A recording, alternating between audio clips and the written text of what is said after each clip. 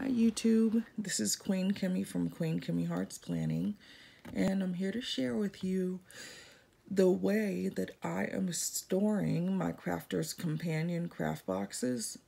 I didn't have room to keep them in the original box that they came in, so initially I got some large, giant, now I forgot what they're called, large, giant Reynolds wrap bags. They're sandwich bags, there you go. Had a little moment with my brain. Initially, I had gotten some giant sandwich bags, the kind that they require for you to get in elementary, the ones that are like a gallon deep. But for some reason, my husband found ones that were huger than a gallon.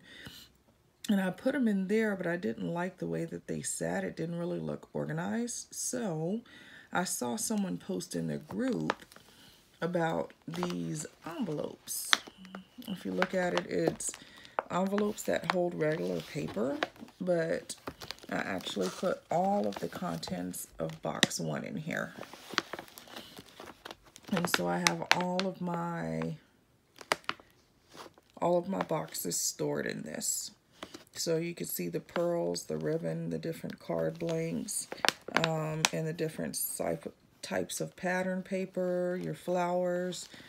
So, and then what I did extra was, this is actually a name tag badge, but I went ahead and I wrote on here what box number it is and what month it is, because sometimes when I'm looking through it or looking for it, or if I'm looking at a tutorial, they may either say the box number or they may say what month it was in. So this is an easy way to help distinguish exactly which box it is and what month it came out. So I hope you like this video. If you like this video, give it a thumbs up. If you'd like to see more videos, go ahead and subscribe to the channel.